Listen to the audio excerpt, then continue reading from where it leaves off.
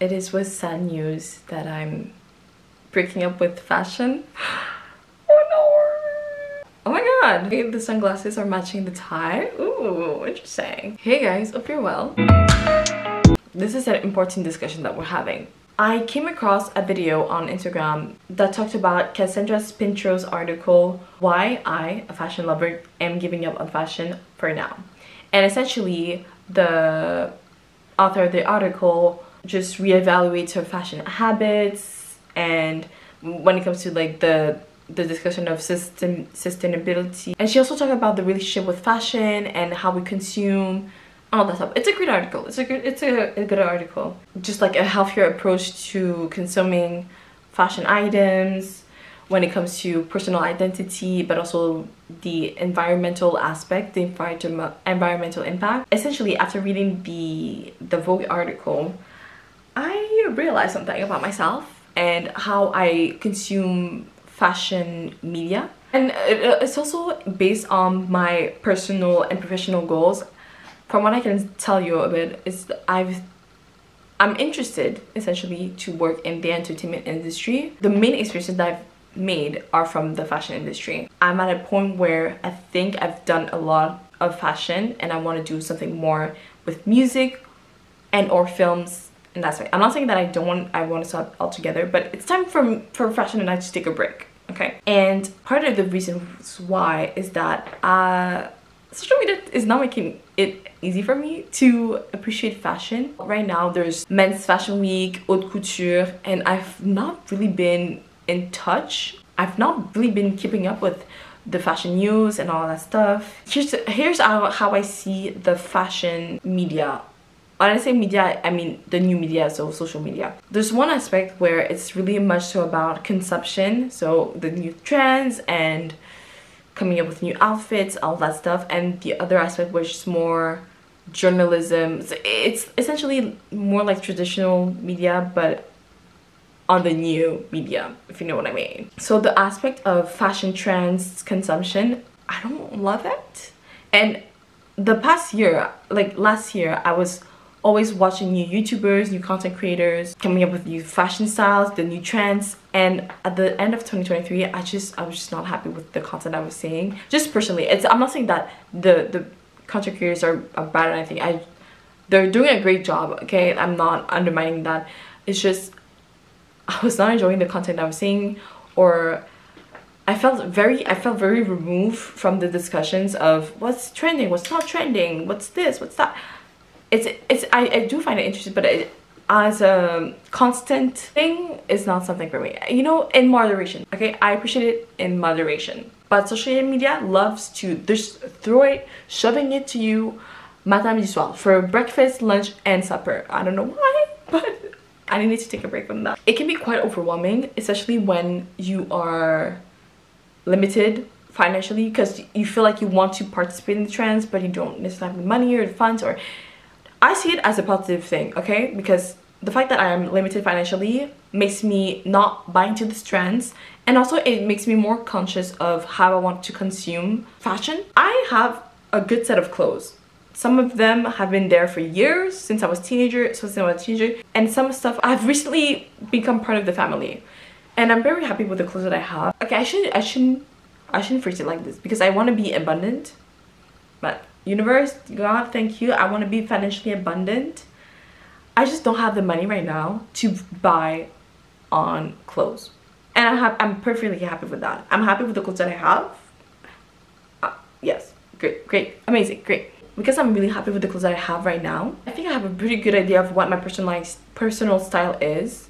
And when I go on social media and there's just a lot of like micro trends happening that don't even align with my personal fashion style, I'm just very far removed. But being far removed doesn't stop me from appreciating an outfit, okay? I can see someone wearing something that is completely outside of my personal style, and I'm like, you know, this is good on you, this is great, you look confident, it fits you well, perfect, great. But social media makes it just an overwhelming experience, okay? And then on the other hand is more the journalistic approach of, or I would say journalistic, but also like historical approach of fashion. So we think of Luc Prigent, Blaise Foster, Haute Le Mode, they have the proper, they know what they're talking about, okay? They've made the research, they've done the right interviews, they know what they're talking about. And I really appreciate these types of videos. For example, the first one that comes into mind, Louis Prigent recently published an interview with the late Thierry Mugler.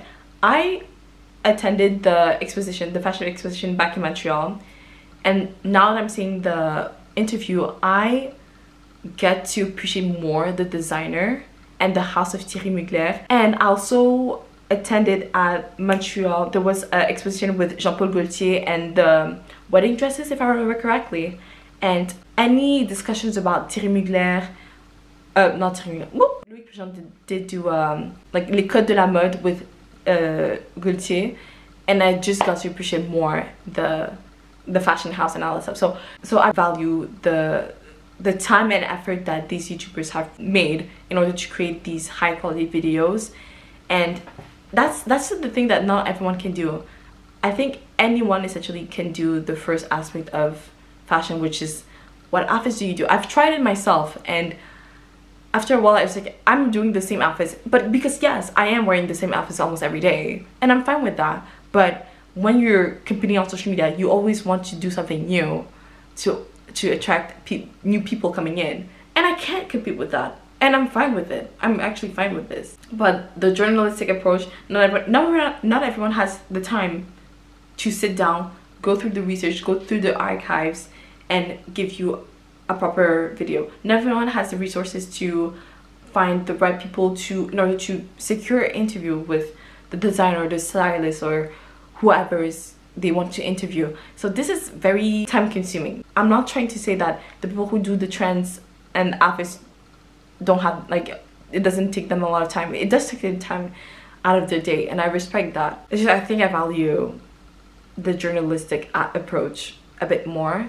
If I do want to delve into fashion videos, I think that it would be more from a legal perspective, because essentially I am a law student, and that's what it sets myself apart from other fashion content creators online, is the fact that I can provide maybe a legal aspect to the discussions that are already there. If I look at both the fashion consumption aspect but also the fashion journalist aspect, I feel like I have nothing else to add on, not add anything new to those discussions. Me being a law student, I think that's where I can just be a bit more extra. That's the thing that sets me apart, the legal knowledge that I have and how I can apply to fashion. That's about it. I think it was time for me to sit down and really think about this, vocalize my concerns. That's the thing, I do enjoy fashion. It's just we need to take a break. Fashion and we need to take a break, okay? We're not divorcing, okay? We still love each other very, very much. It's just right now it's a bit rocky, you know? We need to take a break. Damn, this is what it looks like to be a boss. I'm doing well. You guys are gonna do well. It's fine. It's okay. Oh, so that's how parents did it. Okay. Well, it's not too hard. I'm kidding. It's fine. Okay. Well, I hope you liked the video, and I'll see you guys next time. Bye.